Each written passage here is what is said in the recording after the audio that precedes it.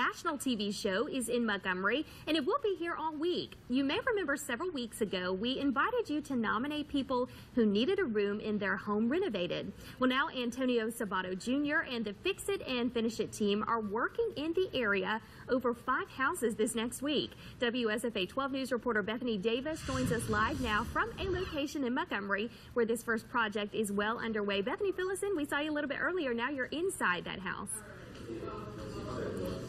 Yeah, well, Melissa, it's a little cooler in here, and it's really cool to show you also some of the work that's being done. And I want to show you, though we are doing a lot of renovating here, we are also in TV production. So what you're watching now is the contractor and the decorator actually shooting a scene for the show, Fix It and Finish It. The decorator's name is Nicki Huggins, and you've been studying these applicants and the homeowners. Talk to me a little bit about how you come up with a plan to do the decoration. Well, obviously we meet with the homeowners, and that's actually our most favorite part of the entire experience, meeting the homeowners.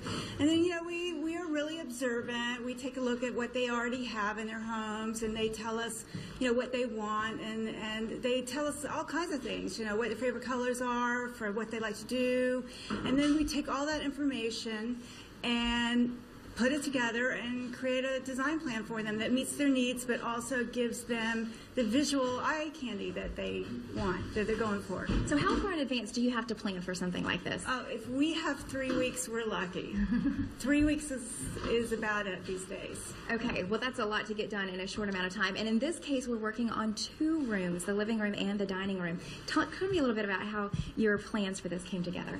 Well, I saw the homeowner's painting, which I think, I don't know if you've seen that yet, and the minute I walked in the front door and saw that painting, I knew that we were going to connect.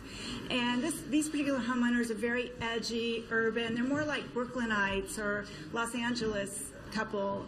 And I knew right away I absolutely knew right away what to do for them. So then Chris, the homeowner, said, "Oh, I don't want white walls. That's the only thing I have to say. I just don't want white walls." And I said, this is going to work, Great. And to be clear, these are just primer colors. We're not actually planning on a pink wall in this room. This is actually going to be a red wall. Okay. And red is one of the homeowner's favorite colors. So it is, he's going to have one of these walls is going to be red for sure.